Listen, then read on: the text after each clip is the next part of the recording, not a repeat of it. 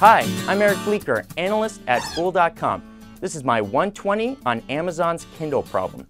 Now, there's been a lot of chatter recently that it doesn't really matter if the Kindle succeeds because Amazon's been so successful in getting people to use its app to still download their books on the iPad. And that's true to some extent. You know, they get the best profits from the content on that back end and distributing it. However, I have one major problem with this. If you download an iPad, it still requires a separate action to go and use Amazon's bookstore. Your default is that you will use Apple's. And whenever you request users to take an extra action, there's a high probability they don't do that. And if they don't do that, Amazon can't profit from people downloading content from their store. So I think this is kind of a mistake.